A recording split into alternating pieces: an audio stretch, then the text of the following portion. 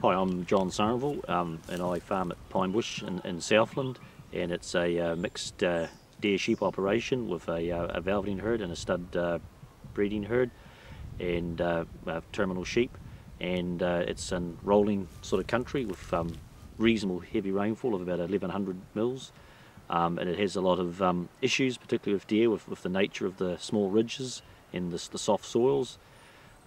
So to remedy a lot of that, there's a lot of susceptible areas have to be fenced off. Like behind me here is a sideland that deer do a lot of damage on. It says it's self-facing and they like to run around, so it's been fenced off and planted out in market carpers. And part of the idea of that is obviously to give shelter, but also perhaps in the future a bit of monetary value to it. And also there's the headwaters of the waterways in this block, and so it has a twofold application in protecting both and improving the waterways as they run down through the property. In this country here has a lot of small waterways, and every hill has one around each side of it, and so it is quite involved in protecting the water systems in them. Here is typical of the creeks on this property, and this has been fenced out, and so it's achieving its goal of filtering, because as you can see the grass and the aquatic plants have grown up over the creek, and so it does a great job of absorbing any runoff from the hills, because this sort of country has a lot of critical source areas by the nature of the hills and the slope. Yeah, the area that you can see down to my right here is actually has sheep in it, and part of the reason it has sheep in is because it's quite vulnerable to deer. You can see the nature of the country.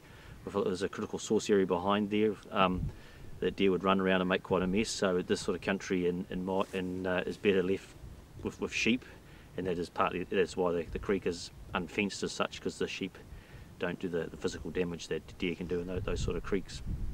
Right behind me is one of the areas that we selected for monitoring the water, as this is the major inlet to this particular block, as that's where one of the water tests was taken, and you can also see behind that some more of the flax areas that have been fenced out as far as the deer are concerned.